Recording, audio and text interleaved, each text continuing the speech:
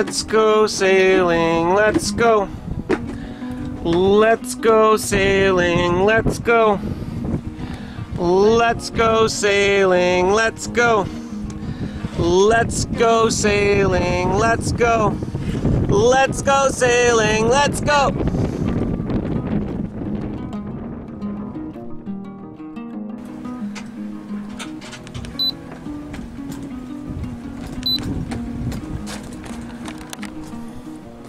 Looks like the winds are between 12 and 15 knots. It'll be running all day today.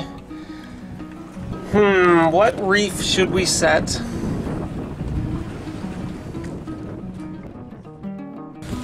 I've got to determine which reef to set. Wildchild hasn't made a YouTube video in a while because all my cameras broke, my phone broke, everything died electronic on the boat.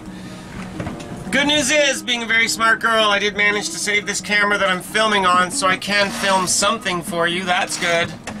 We're currently in Crab Key, northern Abacos of the Bahamas, and we're staging to make our run across to Florida. We're going to run 40 miles today up to Great Sail Key, and then tomorrow we're going to make the crossing from Abacos to Florida, to Cape Canaveral, Florida.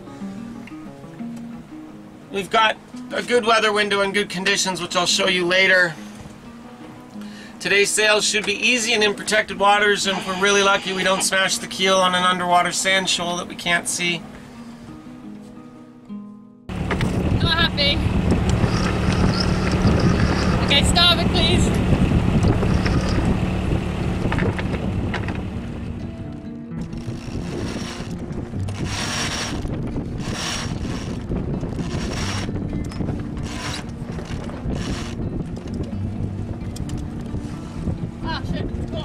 Gotta come down.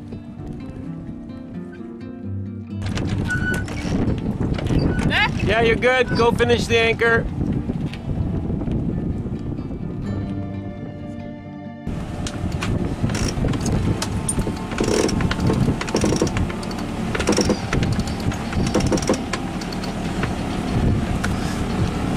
We got to, we're raising a double reef main right now because the Abacos around here are very, very shallow, and I've got decent wind, and Wildchild is such a fast boat.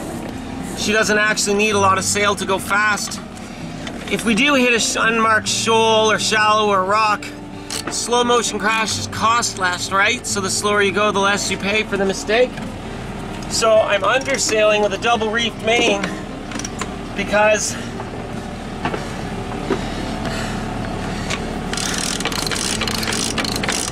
I don't need to go full speed. We're only doing 40 miles today to Great Sail Key, and I'm trying to slow this racy girl down.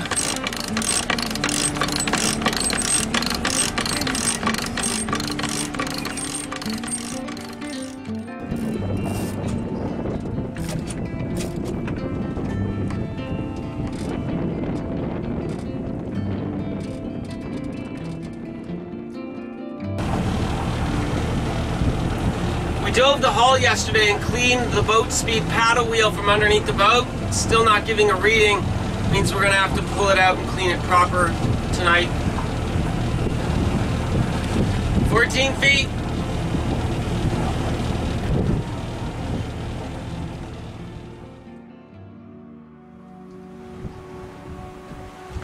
In case any of you out there were ever wondering where the center of the world is, it's actually a rock in the Bahamas.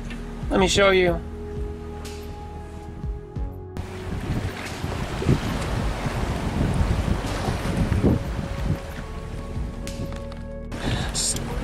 We're running dead downwind and light winds, so Wildchild's gonna pull out the Jenny.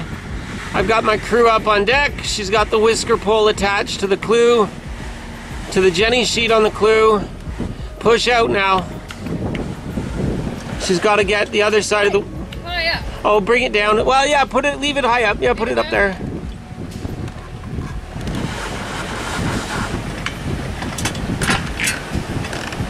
Okay? Yeah, that's good. It's fine then. Yeah.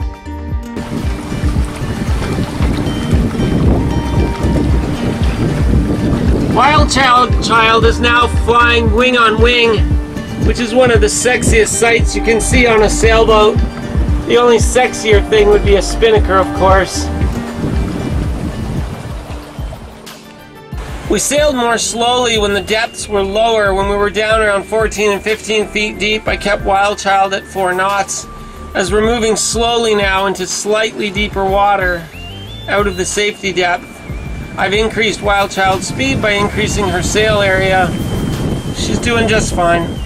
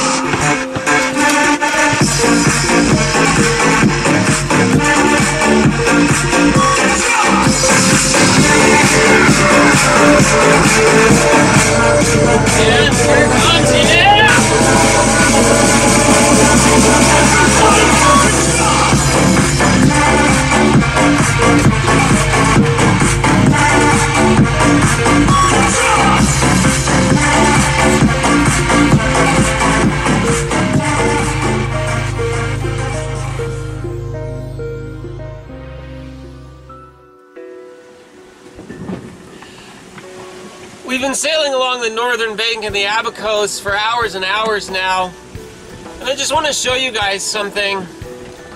It's like, what's the depth? 17.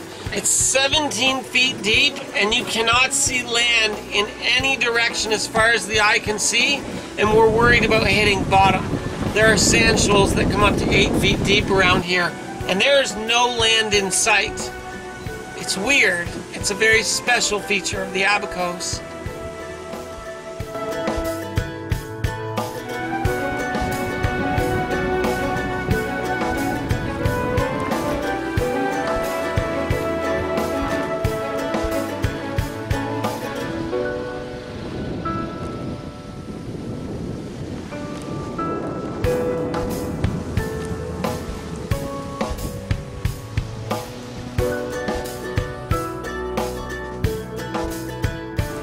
And that's our depth.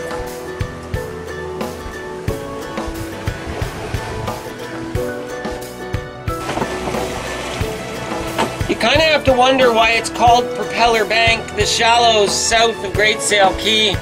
But we're approaching them now, and the bottom's getting ever closer to my keel.